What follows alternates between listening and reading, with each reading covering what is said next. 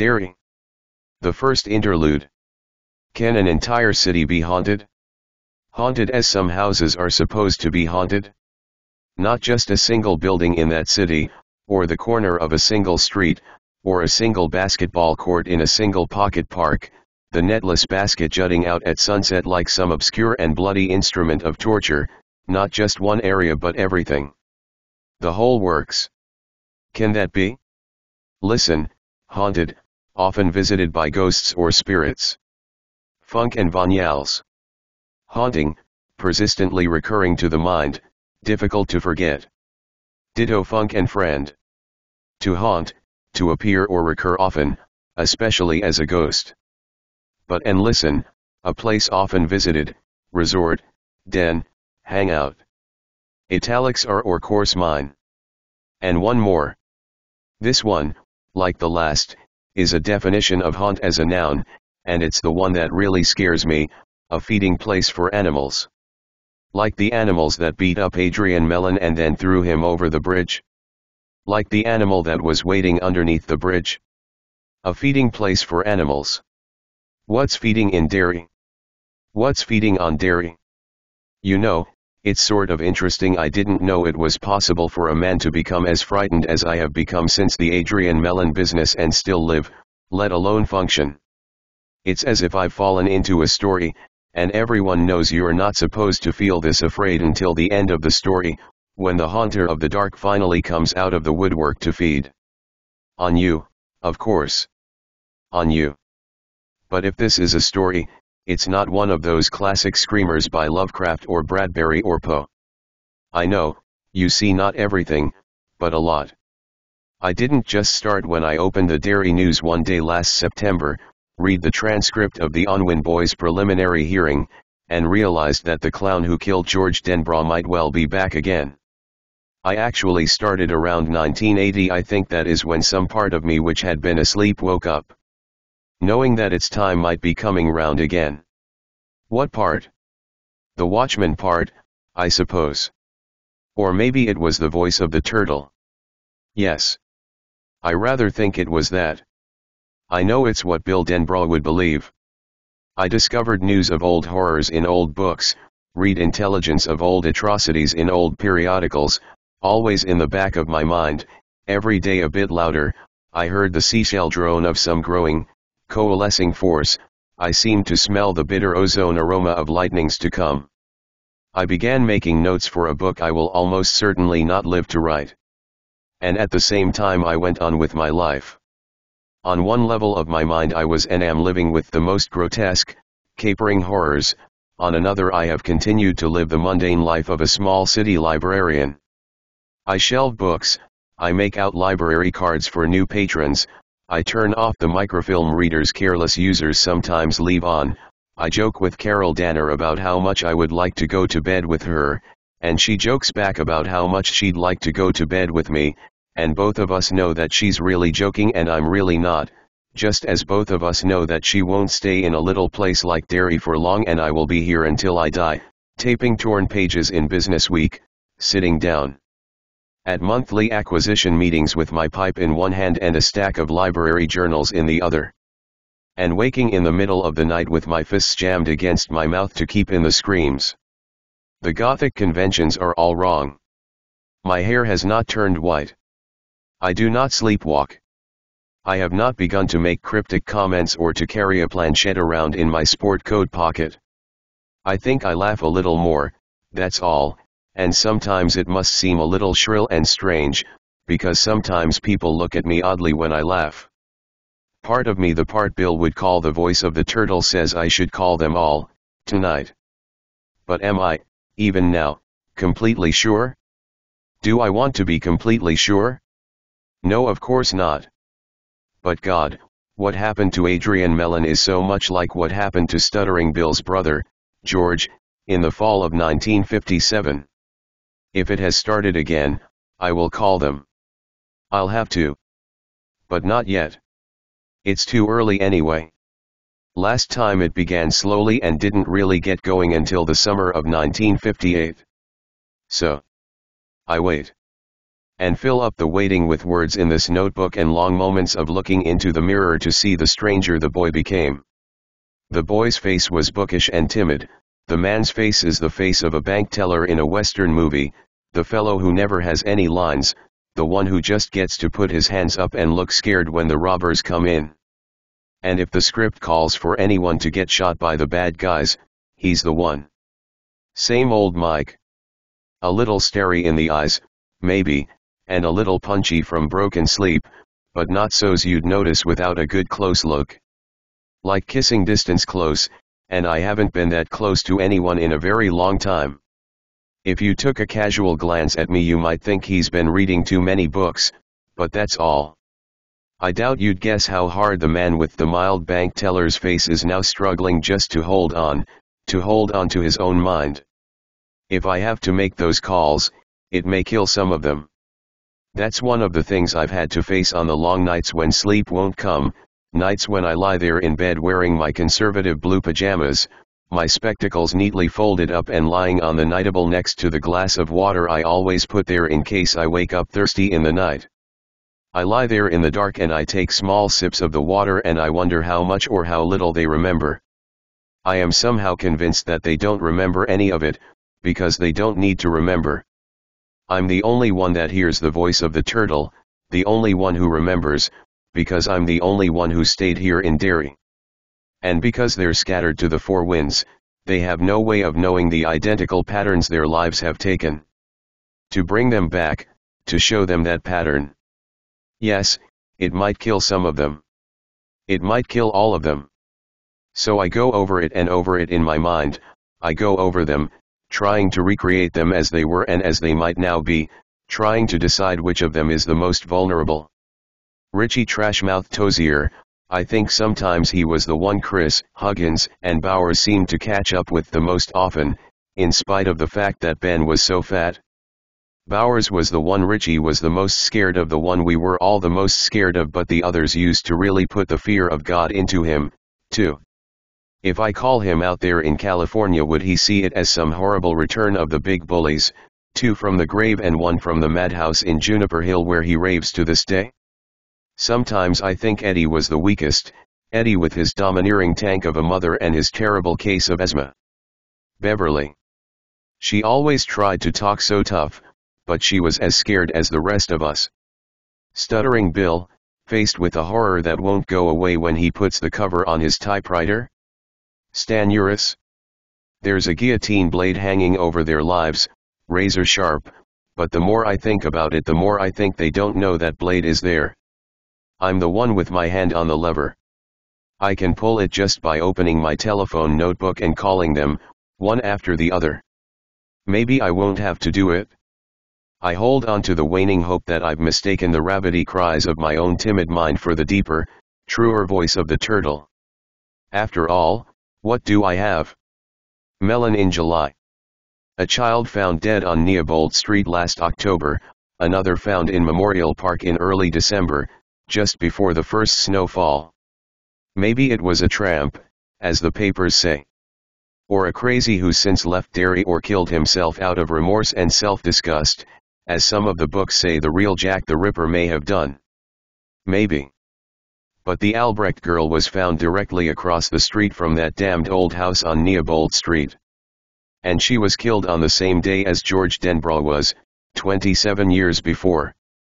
And then the Johnson boy, found in Memorial Park with one of his legs missing below the knee. Memorial Park is, of course, the home of the Derry Standpipe, and the boy was found almost at its foot. The Standpipe is within a shout of the Barrens. The Standpipe is also where Stan Uris saw those boys. Those dead boys. Still, it could all be nothing but smoke and mirages. Could be. Or coincidence. Or perhaps something between the two, a kind of malefic echo. Could that be? I sense that it could be. Here in Derry, anything could be. I think what was here before is still here, the thing that was here in 1957 and 1958, the thing that was here in 1929 and in 1930 when the Black Spot was burned down by the main legion of white decency, The thing that was here in 1904 and 1905 and early 1906 at least until the Kitchener Iron Works exploded, the thing that was here in 1876 and 1877, the thing that has shown up every 27 years or so. Sometimes it comes a little sooner, sometimes a little later. But it always comes. As one goes back, the wrong notes are harder and harder to find because the records grow poorer and the moth holes in the narrative history of the area grow bigger. But knowing where to look and when to look goes a long way towards solving the problem. It always comes back, you see. So yes, I think I'll have to make those calls. I think it was meant to be us. Somehow, for some reason, we're the ones who have been elected to stop it forever. Blind fate? Blind luck? Or is it that damn turtle again? Does it perhaps command as well as speak? I don't know. And I doubt if it matters. All those years ago Bill said the turtle can't help us, and if it was true then it must be true now. I think of us standing in the water, hands clasped, making that promise to come back if it ever started again, standing there almost like druids in a ring, our hands bleeding their own promise, palm to palm. A ritual that is perhaps as old as mankind itself, an unknowing tap driven into the tree of all power, the one that grows on the borderline between the land of all we know and that of all we suspect. Because the similarities, but I'm doing my own Bill Denbrough here, stuttering over the same ground again and again, reciting a few facts and a lot of unpleasant, and rather gaseous, suppositions, growing more and more obsessive with every paragraph. No good. Useless. Dangerous, even. But it is so very hard to wait on events. This notebook is supposed to be an effort to get beyond that obsession by widening the focus of my attention. After all, there is more to this story than 6 boys and 1 girl, none of them happy, none of them accepted by their peers, who stumbled into a nightmare during one hot summer when Eisenhower was still president.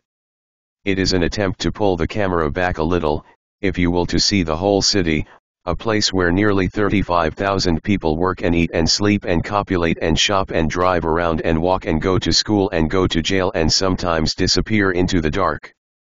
To know what a place is, I really do believe one has to know what it was.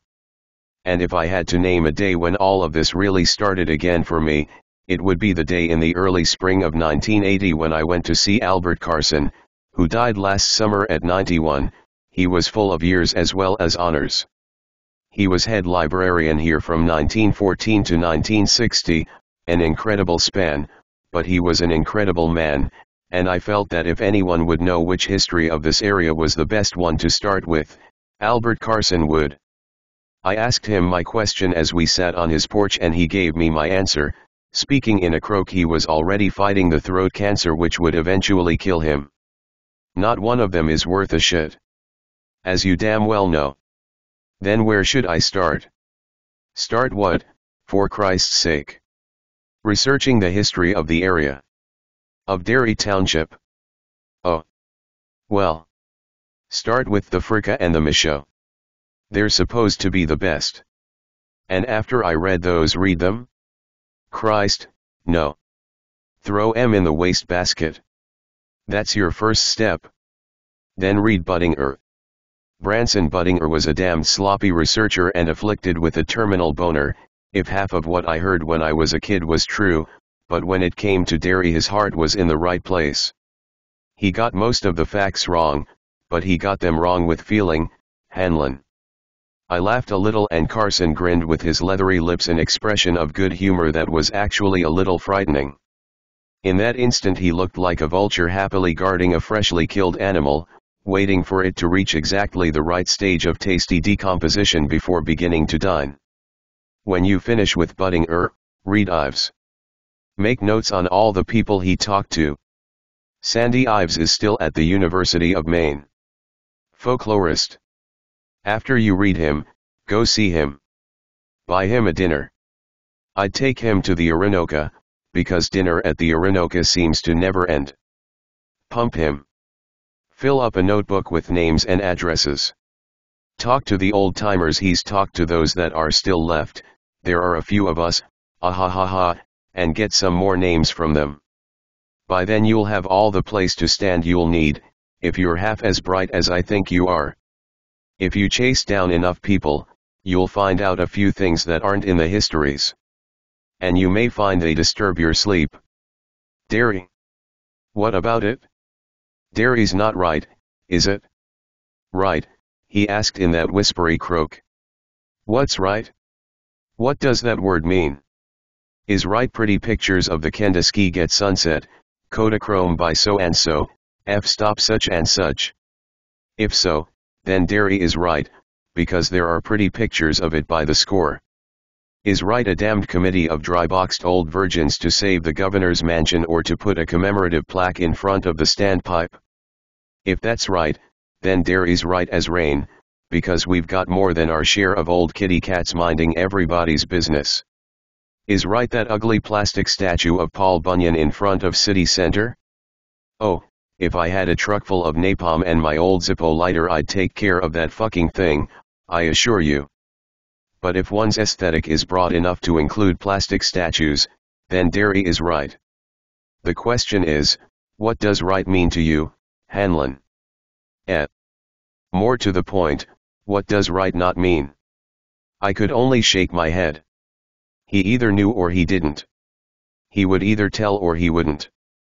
Do you mean the unpleasant stories you may hear, or the ones you already know? There are always unpleasant stories. A town's history is like a rambling old mansion filled with rooms and cubbyholes and laundry chutes and garrets and all sorts of eccentric little hiding places. Not to mention an occasional secret passage or two. If you go exploring Mansion Dairy, you'll find all sorts of things. Yes. You may be sorry later, but you'll find them, and once a thing is found it can't be unfound, can it? Some of the rooms are locked, but there are keys. There are keys. His eyes glinted at me with an old man's shrewdness. You may come to think you've stumbled on the worst of Dairy's secrets. But there is always one more. And one more. And one more. I think I shall have to ask you to excuse me just now. My throat is very bad today. It's time for my medicine and my nap. In other words, here is a knife and a fork, my friend, go see what you can cut with them. I started with the Fricka history and the Michaud history. I followed Carson's advice and threw them in the wastebasket, but I read them first. They were as bad as he had suggested. I read the Buttinger history, copied out the footnotes, and chased them down. That was more satisfactory, but footnotes are peculiar things, you know, like footpaths twisting through a wild and anarchic country. They split, then they split again. At any point you may take a wrong turn which leads you either to a bramble-choked dead end or into swampy quickmud. If you find a footnote, a library science prof once told a class of which I was a part, step on its head and kill it before it can breed. They do breed, and sometimes the breeding is a good thing, but I think that more often it is not. Those in Buttinger stiffly written A History of Old Dairy, Orono, University of Maine Press, 1950, wander through 100 years' worth of forgotten books and dusty master's dissertations in the fields of history and folklore, through articles in defunct magazines, and amid brain-numbing stacks of town reports and ledgers. My conversations with Sandy Ives were more interesting. His sources crossed Buttinger's from time to time, but a crossing was all it ever was. Ives had spent a good part of his lifetime setting down oral history's yarns, in other words almost verbatim, a practice Branson Buttinger would undoubtedly have seen as taking the low road.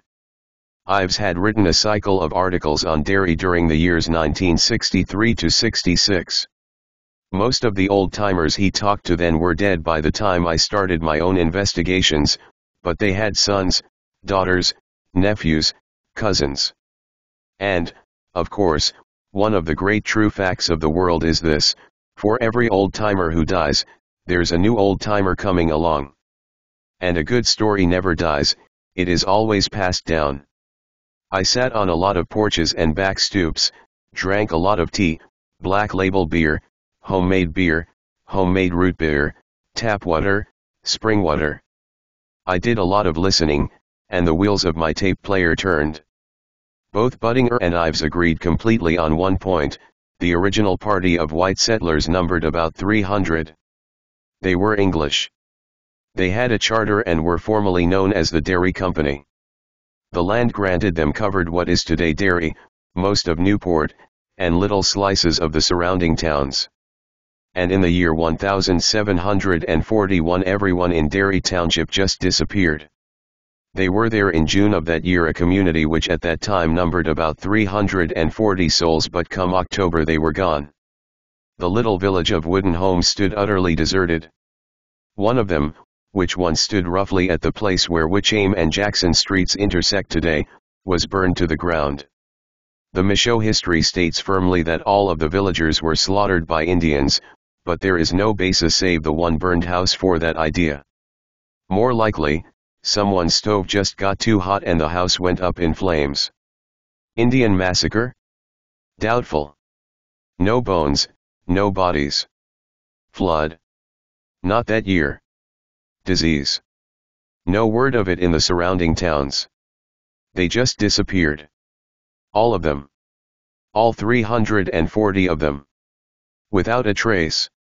So far as I know, the only case remotely like it in American history is the disappearance of the colonists on Roanoke Island, Virginia. Every school child in the country knows about that one, but who knows about the Derry disappearance? Not even the people who live here, apparently. I quizzed several junior high students who are taking the required Maine history course, and none of them knew a thing about it. Then I checked the text, Maine then and now. There are better than 40 index entries for Derry, most of them concerning the boom years of the lumber industry. Nothing about the disappearance of the original colonists. And yet that, what shall I call it, that quiet fits the pattern, too. There is a kind of curtain of quiet which cloaks much of what has happened here. And yet people do talk. I guess nothing can stop people from talking. But you have to listen hard, and that is a rare skill. I flatter myself that I've developed it over the last 4 years.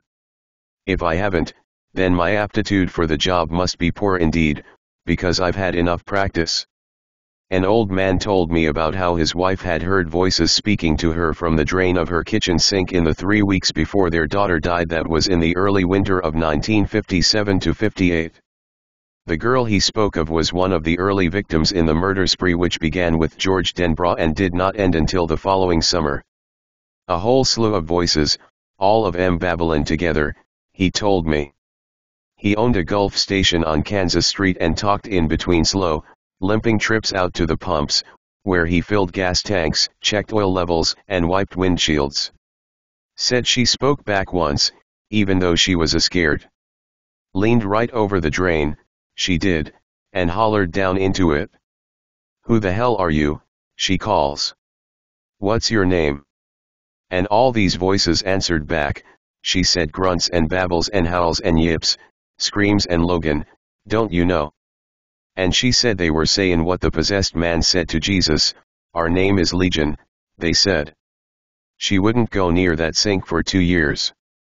For them 2 years I'd spend 12 hours a day down here, bustin' my hump, then have to go home and wash all the damn dishes. He was drinking a can of Pepsi from the machine outside the office door, a man of 72 or 3 in faded gray work fatigues, rivers of wrinkles flowing down from the corners of his eyes and mouth. "By now you probably think I'm as crazy as a bedbug," he said, "but I'll tell you something else, if you'll turn off why whirly-jig, there." I turned off my tape recorder and smiled at him. "Considering some of the things I've heard over the last couple of years, you'd have to go a fair country distance to convince me you're crazy," I said. He smiled back, but there was no humor in it. "I was doing the dishes one night, same as usual. This was in the fall of '58, after things had settled down again. My wife was upstairs, sleepin'. Betty was the only kid God ever saw fit to give us, and after she was killed my wife spent a lot of her time sleepin'. Anyway, I pulled the plug and the water started running out of the sink. You know the sound real soapy water makes when it goes down the drain? Kind of a suckin' sound, it is. It was makin' that noise, but I wasn't thinkin' about it, only about goin' out and choppin' some kindlin' in the shed, and just as that sound started to die off, I heard my daughter down in there. I heard Betty somewhere down in those friggin' pipes. Logan. She was somewheres down there in the dark, Logan. Only it sounded more like she was screamin', once you listened a bit. Or both. Screamin' and Logan down there in the pipes. That's the only time I ever heard anything like that. Maybe I just imagined it? But I don't think so. He looked at me and I looked at him. The light falling through the dirty plate glass windows onto his face filled him up with years, made him look as ancient as Methuselah. I remember how cold I felt at that moment, how cold. You think I'm storying you along, the old man asked me, the old man who would have been just about 45 in 1957, the old man to whom God had given a single daughter, Betty Ripsom by name. Betty had been found on Outer Jackson Street just after Christmas of that year, frozen, her remains ripped wide open. No, I said. I don't think you're just storying me along, Mr. Ripsom. And you're tellin' the truth, too, he said with a kind of wonder. I can see it on my face. I think he meant to tell me something more then, but the bell behind us dinged sharply as a car rolled over the hose on the tarmac and pulled up to the pumps. When the bell rang, both of us jumped and I uttered a thin little cry. Ripsom got to his feet and limped out to the car, wiping his hands on a ball of waste. When he came back in, he looked at me as though I were a rather unsavory stranger who had just happened to wander in off the street. I made my goodbyes and left. Buttinger and Ives agree on something else. Things really are not right here in Derry, things in Derry have never been right. I saw Albert Carson for the last time a scant month before he died. His throat had gotten much worse, all he could manage was a hissing little whisper. Still thinking about writing a history of Derry, Hanlon. Still toying with the idea, I said, but I had of course never planned to write a history of the township, not exactly, and I think he knew it. It would take you 20 years, he whispered, and no one would read it? No one would want to read it? Let it go, Hanlon. He paused a moment and then added, Buttinger committed suicide, you know. Of course I had known that, but only because people always talk and I had learned to listen. The article in the news had called it a falling accident, and it was true that Branson Buttinger had taken a fall. What the news neglected to mention was that he fell from a stool in his closet and he had a noose around his neck at the time. You know about the cycle? I looked at him, startled. Oh yes, Carson whispered. I know. Every 26 or 27 years. Buttinger knew, too. A lot of the old-timers do, although that is one thing they won't talk about, even if you load them up with booze. Let it go, Hanlon. He reached out with one birdclaw hand. He closed it around my wrist and I could feel the hot cancer that was loose and raving through his body, eating anything and everything left that was still good to eat. Not that there could have been much by that time, Albert Carson's cupboards were almost bare. Michael, this is nothing you want to mess into. There are things here in Derry that bite. Let it go. Let it go. I can't. Then beware, he said. Suddenly the huge and frightened eyes of a child were looking out of his dying old man's face. Beware. Derry. My hometown. Named after the county of the same name in Ireland. Derry. I was born here, in Derry Home Hospital, attended Derry Elementary School, went to junior high at 9th Street Middle School, to high school at Derry High. I went to the University of Maine, ain't in Derry, but it's just down the road, the old-timers say, and then I came right back here. To the Derry Public Library. I am a small-town man living a small-town life, one among millions. But, in 1879 a crew of lumberjacks found the remains of another crew that had spent the winter snowed in at a camp on the upper Kenduskeag at the tip of what the kids still call the Barrens. There were 9 of them in all 9 hacked to pieces. Heads had rolled. Not to mention arms. A foot or two. and a man's penis had been nailed to one wall of the cabin. But, in 1851 John Markson killed his entire family with poison and then, sitting in the middle of the circle he had made with their corpses, he gobbled an entire white nightshade mushroom. His death agonies must have been intense. The town constable who found him wrote in his report that at first he believed the corpse was grinning at him. He wrote of Markson's awful white smile. The white smile was an entire mouthful of the killer mushroom. Markson had gone on eating even as the cramps and the excruciating muscle spasms must have been racking his dying body. But, on Easter Sunday 1906 the owners of the Kitchener Iron Works, which stood where the brand spanking new Derry Mall now stands, held an Easter egg hunt for all the good children of Derry. The hunt took place in the huge Iron Works building. Dangerous areas were closed off, and employees volunteered their time to stand guard and make sure no adventurous boy or girl decided to duck under the barriers and explore. 500 chocolate Easter eggs wrapped in gay ribbons were hidden about the rest of the works. According to Budding, there was at least one child present for each of those eggs. They ran giggling and whooping and yelling through the Sunday silent iron works, finding the eggs under the giant tipper vats, inside the desk drawers of the foreman, balanced between the great rusty teeth of gear wheels, inside the molds on the third floor. In the old photographs these molds look like cupcake tins from some giant's kitchen. 3 generations of Kitcheners were there to watch the gay riot and to award prizes at the end of the hunt, which was to come at 4 o'clock, whether all the eggs had been found or not.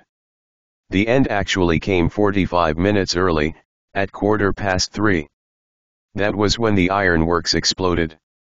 72 people were pulled dead from the wreckage before the sun went down. The final toll was 102. 88 of the dead were children.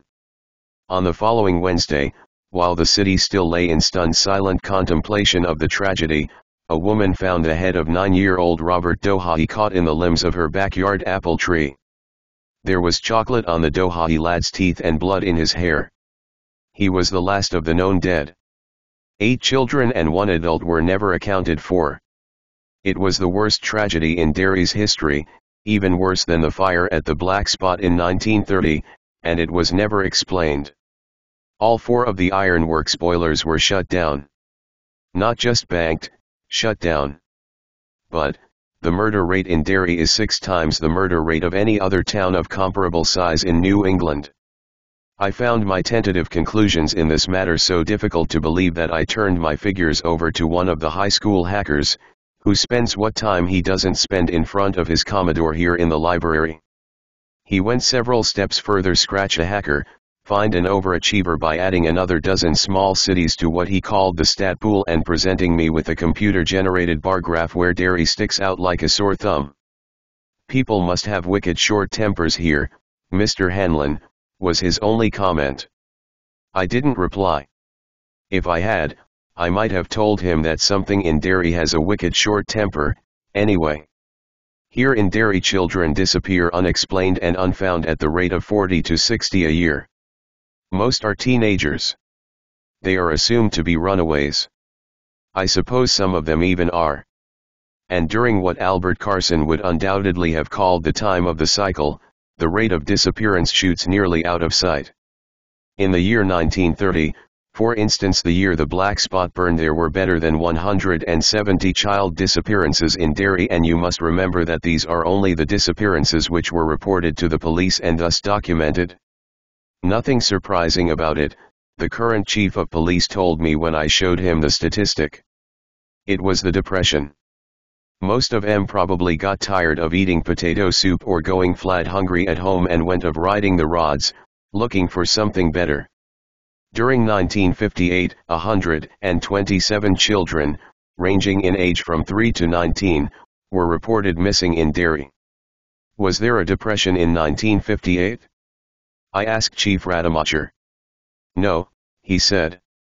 But people move around a lot, Hanlon. Kids in particular get itchy feet. Have a fight with the folks about coming in late after a date and boom, they're gone. I showed Chief Rademacher the picture of Chad Lowe which had appeared in the Derry News in April 1958. You think this one ran away after a fight with his folks about coming in late, Chief Rademacher? He was 3.5 when he dropped out of sight. Rademacher fixed me with a sour glance and told me it sure had been nice talking with me, but if there was nothing else, he was busy. I left. Haunted, haunting, haunt. Often visited by ghosts or spirits, as in the pipes under the sink, to appear or recur often, as every 25, 26, or 27 years, a feeding place for animals, as in the cases of George Den Braa, Adrian Mellon, Betty Ripsum, the Albrecht girl, the Johnson boy. A feeding place for animals. Yes, that's the one that haunts me. If anything else happens, anything at all, I'll make the calls. I'll have to. In the meantime, I have my suppositions, my broken rest, and my memories, my damned memories. Oh, and one other thing, I have this notebook, don't I? The wall I wail to. And here I sit, my hand shaking so badly I can hardly write in it. Here I sit in the deserted library after closing, listening to faint sounds in the dark stacks, watching the shadows thrown by the dim yellow globes to make sure they don't move. Don't change. Here I sit next to the telephone. I put my free hand on it. Let it slide down. Touch the holes in the dial that could put me in touch with all of them, my old pals. We went deep together. We went into the black together. Would we come out of the black if we went in a second time? I don't think so. Please God, I don't have to call them. Please God.